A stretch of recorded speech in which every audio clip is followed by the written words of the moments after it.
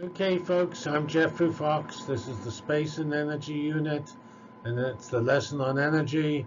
And this is part of the AI First Engineering curriculum. Here we are.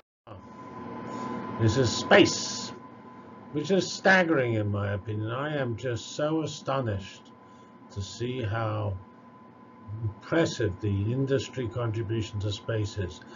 I spent a lot of my life in Pasadena, California, next to Jet Propulsion Lab, which is a highly successful NASA lab.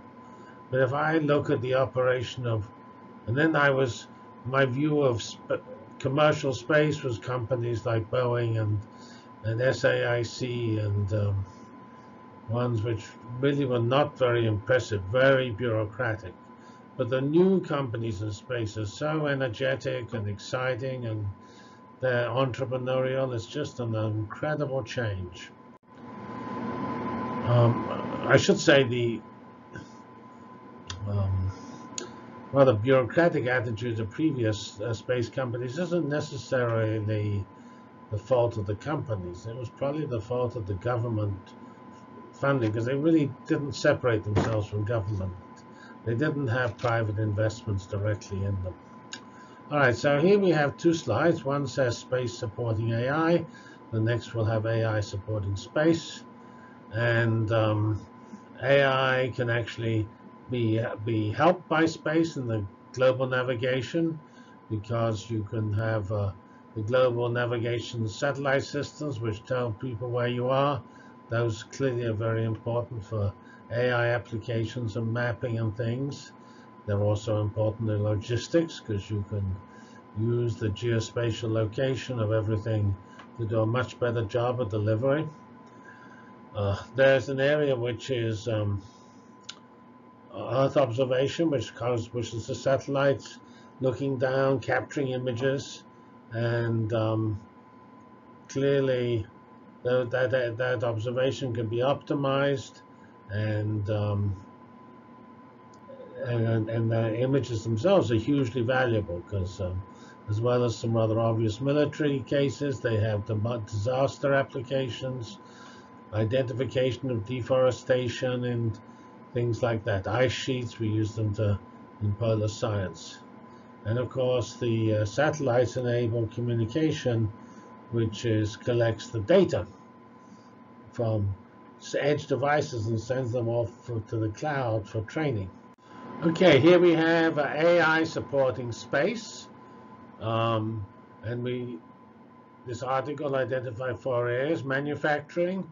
Remember, modern manufacturing or digital manufacturing has smart machines, all of which are AI controlled, and space can't survive without high quality manufacturing. Satellites, rockets are all manufacturing intensive. Imaging. AI can choose the best images to take, and AI, as we discussed, is rewarded by deducing things from the image in the previous slide. Telemetry and control. AI is used to telemetry is all the things sent back from the space, and you can both monitor that telemetry and send feedback back to optimize the activities in the satellites. SpaceX, this very well-known commercial company, has implemented satellite collision by AI, and it can also do all sorts of other things to optimize the switching on of rockets and switching off of rockets, and generally avoiding collisions and everything.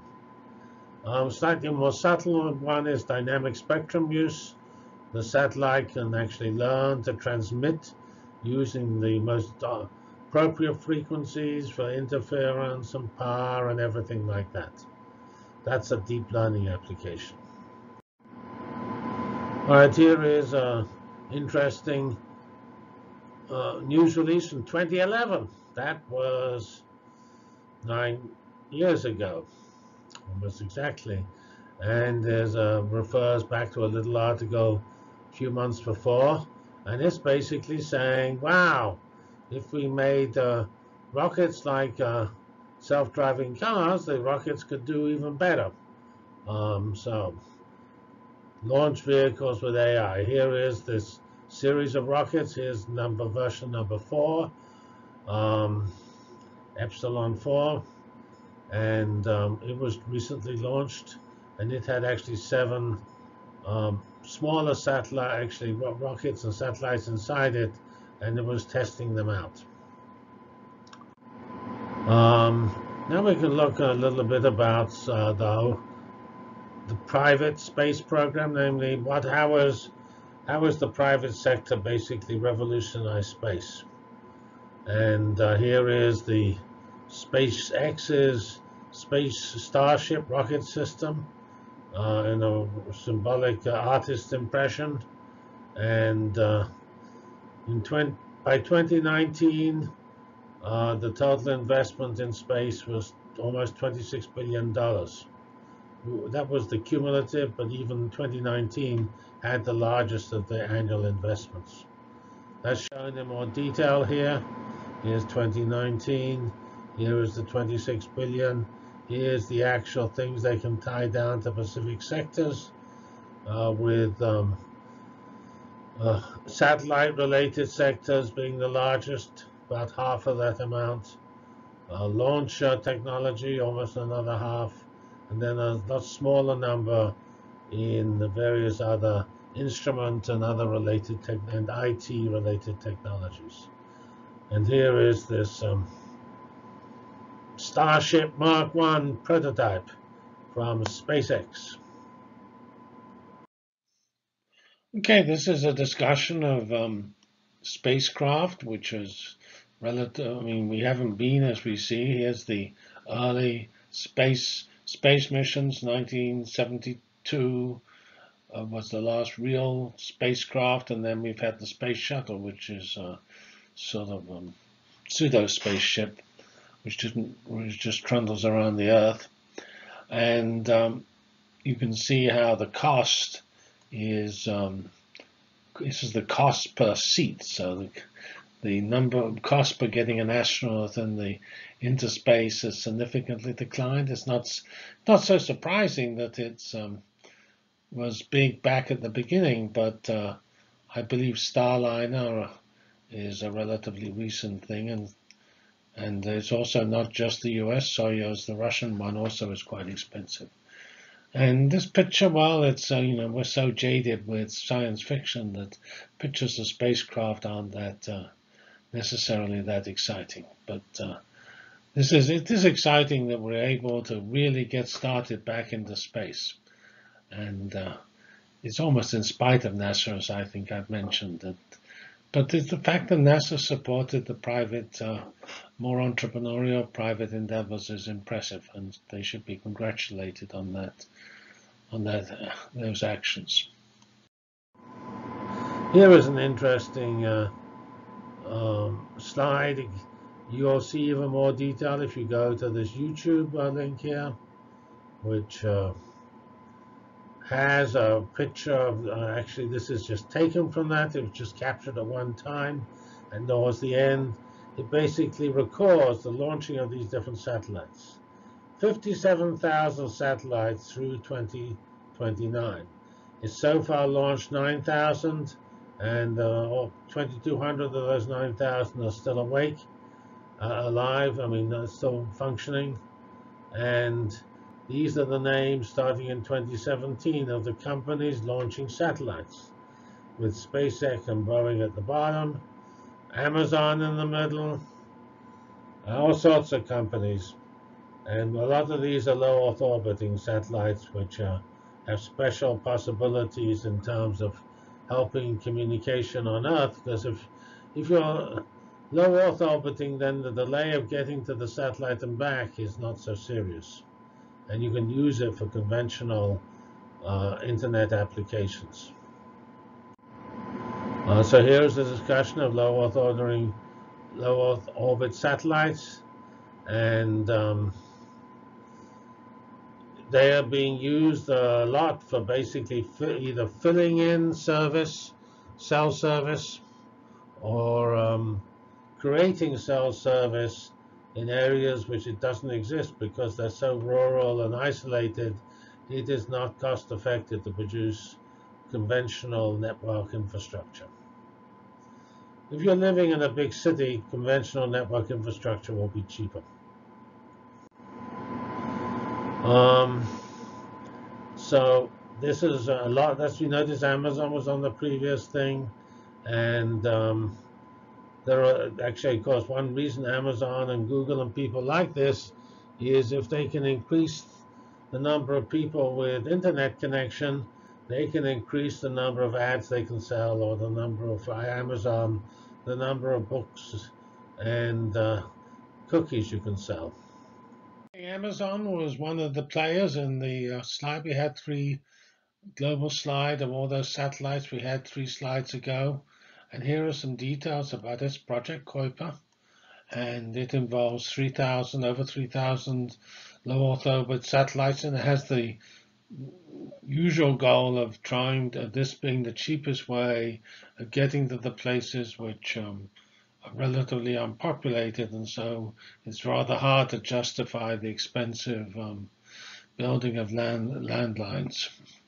And it seems these 3,000 will cost 10 billion, and they should be up and running in a few years, half of them by 2026.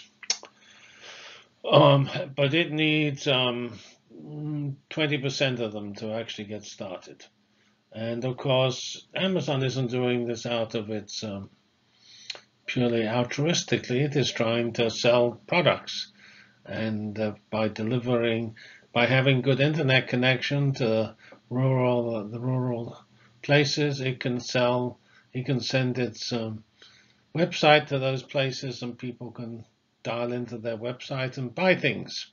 So that's why presumably they're doing it, but it will have, of course, general value, because once you have satellite connection, you can use it for whatever you want. And of course, the other companies such as Google are also interested in this area for a similar, somewhat self-serving reason, which is not bad. That's a win-win. This is a win-win solution, so I don't think we should say anything negative about it. And the claim is that the FCC will be awarding money to service these rural communities, and so perhaps Amazon can get the FCC to pay some of that $10 billion. All right, that's Project Kuiper. Here is just a little recent one about illustrating the danger of being a startup. Now, I don't think the coronavirus affects the space directly very much. On the other hand, it creates financial pressures because companies, projects are delayed. But if you're under a gun and have to produce by day X, if you're delayed, then maybe you're bankrupt. This is a company that launched 74 satellites, and it wanted to do 10 times more.